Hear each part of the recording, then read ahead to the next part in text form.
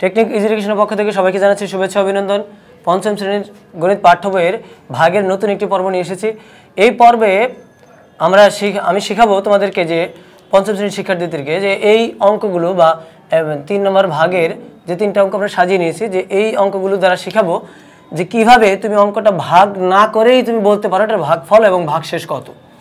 তো দেখো এই যে যেমন এই অঙ্কগুলো খুবই মজার অঙ্ক এবং এগুলো কিন্তু পরীক্ষার মধ্যে এসেই থাকে, যে সংক্ষিপ্ত যে তোমার প্রশ্নগুলো অ্যান্সার করতে হয় বা উত্তর করতে হয়, সেই প্রশ্নগুলোতে কিন্তু এই ধরনের অঙ্ক থেকেই থাকে, বরাবরই থাকে। তো সেই হিসাবে বলি যে এই অঙ্কগুলো কিন্তু অবহেলা করার মতো নয় এবং এই অঙ্কগুলো খুবই মজার অঙ্ক, যেটা শুধুমাত্র দেখেই বলে দেওয়া যায় এটার ভাগফল কত ভাগশেষ কত। কেন বলছি ভাগফল দেখেই বলে দেওয়া যায় ভাগফল কত ভাগশেষ কত? দেখো ভাজক কিন্তু একের পর শূন্য। মোট কথা যে আমরা গুণের ক্ষেত্রে যেমনটা বলেছিলাম, গুণ বা গুণকের যে 10-এর ঘাতের সংখ্যা, সেরকম একটা সংখ্যা যে একের পর একটা শূন্য, একের পর আবার একটা শূন্য, একের পর দুইটা শূন্য, এই যে শূন্যগুলো থাকে, যে যেমন সংখ্যা 10, 100, 1000, 10,000, এগুলো কিন্তু মূলত 10-এর ঘাতের সংখ্যা।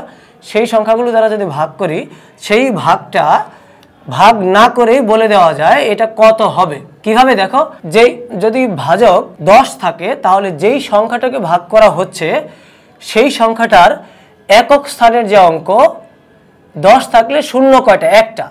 মোট কথা 10 থাকলে শূন্য হচ্ছে একটা, একের পর শূন্য একটা। যেই সংখ্যাটাকে ভাগ করা হবে সেই সংখ্যার একক স্থানের অঙ্কটা হবে ভাগশেষ, আর বাকি অঙ্কগুলো হবে ভাগফল। তাহলে এটাতে দেখো একটা শূন্য আছে, তার মানে 5 হবে ভাগশেষ, বাকি 69 হবে ভাগফল। এটার মধ্যেও 10 দ্বারা ভাগ করতে হবে, তার মানে শূন্য, একটা শূন্য আছে, তার মানে যেই সংখ্যাটাকে ভাগ করা হবে সেটার একক স্থানেরটা হবে ভাগশেষ, অর্থাৎ শূন্য হবে ভাগশেষ আর বাকিগুলো হবে ভাগফল। একইভাবে এটার একের পর দুইটা শূন্য আছে, দুইটা শূন্য যদি থাকে তাহলে যেই সংখ্যাটাকে আমরা ভাগ করছি সেটার একক দশক 2 অঙ্ক, দুইটা শূন্য, তার মানে ডান দিক থেকে 2 অঙ্ক, এই দুইটা অঙ্ক হবে ভাগশেষ, বাকিগুলো হবে ভাগফল। তাহলে এই অঙ্কটা তো আমি তোমাকে মুখে মুখে বলে দিলাম, তো তুমি হয়তো বুঝে গেছো যে এটা আসলে কিভাবে হবে। তো সেটা তুমি আসলে কিভাবে অঙ্কটা কিভাবে করবে? যদি অঙ্কটা বড় করে আসে, যে 2 নম্বরের জন্য করতে বলে, তখন তুমি কিভাবে বলবে? যদি ছোট হিসেবে আসে যে সংক্ষিপ্ত আকারে উত্তর দাও, তাহলে তুমি এইভাবে দিতে পারো যে অঙ্কটার 62 হলো ভাগফল আর 35 হলো ভাগশেষ। কিন্তু কিভাবে তুমি সাজাবে, সেই সাজানোটা আমি এখন তোমাদেরকে শেখাবো। তো দেখো, প্রথমে যদি আমরা 1 নম্বর অঙ্কটা নিই, 1 নম্বর অঙ্কের মধ্যে রয়েছে 695 ভাগ 10। তো আমরা এটাতে দেখি যে এখানে আসলে ভাজক কত। এখানে ভাজক 10, ভাজক যেহেতু 10, তার মানে ভাজকের একক স্থানে একটা শূন্য রয়েছে। 10 থাকলে একটা শূন্য, 100 থাকলে দুইটা শূন্য, তাহলে সেই হিসাবে ভাজক 10, তার মানে একটা শূন্য রয়েছে, 100 থাকলে দুইটা শূন্য রয়েছে, তার মানে এখানে আমাদের লিখতে হবে এখানে ভাজক 10, ভাজ্যের ডান দিক থেকে এক অঙ্কের নিচে দাগ এবং বাকি যে অঙ্কগুলো রয়েছে বাকি অঙ্কে বৃত্ত দিয়ে বা গোল চিহ্ন দিয়ে, বাকি অঙ্কে বৃত্ত দিয়ে পাই বা বৃত্ত দিয়ে চিহ্নিত করে পাই। এই যে ভাজ্যের কথা কিন্তু আমরা বলেছি, ভাজ্যের ডান দিক থেকে এক অঙ্কের নিচে দাগ এবং বাকি অঙ্কে বৃত্ত দিয়ে পাই বা গোল চিহ্ন দিয়ে পাই। তাহলে দেখো এটা কত ছিল, যে 69/5। এক অঙ্ক ভাজ্যের এক অঙ্ক, ডান দিক থেকে এক অঙ্ক, 10-এর একটা শূন্য, তাই এক অঙ্ক নিচে দাগ দিব, আর বাকি অঙ্কগুলোতে গোল চিহ্ন বা বৃত্তের মতো করে চিহ্ন দেব।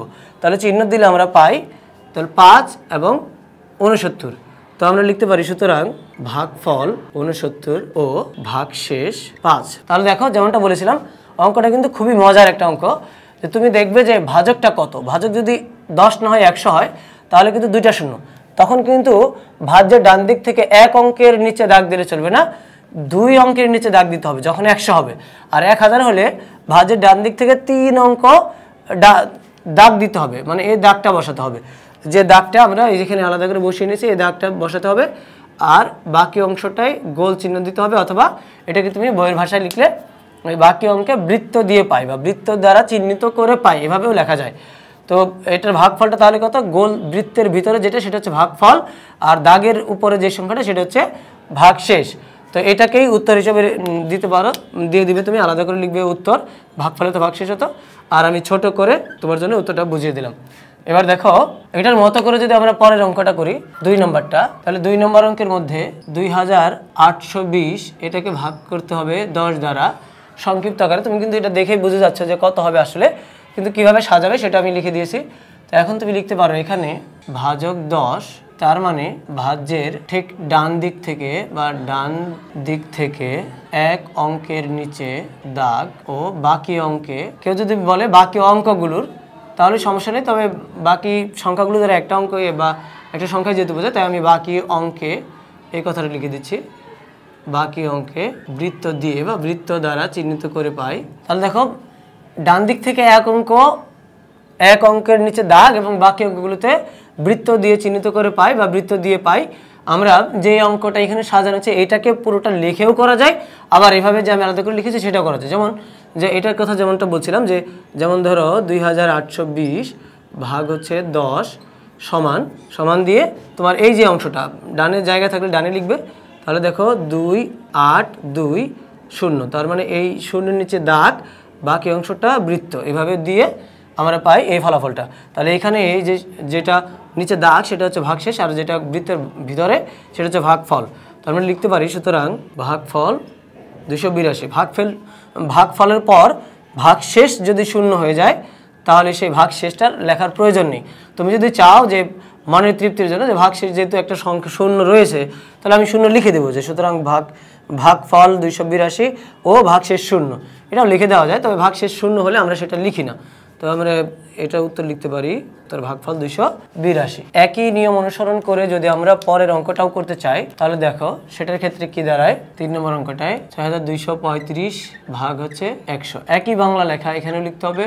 এখানে ভাজক 100, ভাজ্যের ডান দিক থেকে দেখো যেহেতু দুইটা শূন্য রয়েছে তাহলে ভাজ্যের ডান দিক থেকে 2 অঙ্ক বা 2 অঙ্কের নিচে দাগ ও বাকি অঙ্কে বৃত্ত দিয়ে পাই। তাহলে দেখো পুরো অংশটা যদি আমরা সাজিয়ে নিই তাহলে 6, 2, 3, 5 ভাগ হচ্ছে 100 সমান চিহ্নটা দিয়ে এখন 2 অঙ্ক 6, 2, 3, 5 আমরা বলেছি যে 2 অঙ্ক নিচে দাগ, তার মানে এই দুইটার নিচে দাগ দিব আর বাকি অংশটা বৃত্ত দিব। বৃত্ত দেওয়ার পর বৃত্তের অংশটা হচ্ছে ভাগফল, দাগের অংশটা হচ্ছে ভাগশেষ। আমরা লিখতে পারি সুতরাং ভাগফল 62 ও ভাগশেষ 35, আর এটাই হচ্ছে আমাদের উত্তর। তো দেখো অঙ্কগুলো কিন্তু খুবই সহজ। আমি বাংলাটা লিখেছি এখানে যে তোমার যাতে মনে থাকে এবং তুমি যাতে এটা করে এটা খাতায় থাকলে তুমি যাতে পরে ভুলে গেলেও তুমি যেন সহজেই বুঝতে পারো যে ভাজকের ডান পাশে যে কয়টা শূন্য, ভাজ্যের ডান দিক থেকে সেই কয়টা অঙ্কের নিচে দাগ, বাকি অঙ্কটা বৃত্ত দিলে দাগেরটা হচ্ছে ভাগশেষ আর বৃত্ত ভিতরেরটা হচ্ছে ভাগফল। এই হচ্ছে এই অঙ্কের মূলত আসল মানে এই অঙ্কটার ভাগফল নির্ণয়ের সহজ সূত্র। যে কয়টা শূন্য সেই কয়টা অঙ্ক ডান দিক থেকে দাগ বসাবো, বাকিগুলোকে যে কয়টা বাকি থাকবে সবগুলোকে বৃত্তের ভিতরে নিয়ে নেব। তো দাগের উপরে দাগের যে কয়টার নিচে সংখ্যার নিচে দাগ সেটা হচ্ছে ভাগশেষ, আর যেটা বৃত্তের ভিতরে সেটা হচ্ছে ভাগফল। এই হচ্ছে এই 3টা অঙ্কের সমাধান। তো আশা করি যে তোমরা সহজ পদ্ধতিতে বা দেখেই বলতে পারবে, এভাবে অঙ্কগুলো শিখতে পারলে। তো এই 3 নম্বর অঙ্কের যে বাকি অঙ্কগুলো রয়েছে সেগুলো আমরা পরবর্তী পর্ব নিয়ে আসবো। তো সেই পর্ব দেখার আমন্ত্রণ জানিয়ে পর্বটি এখানে শেষ করছি।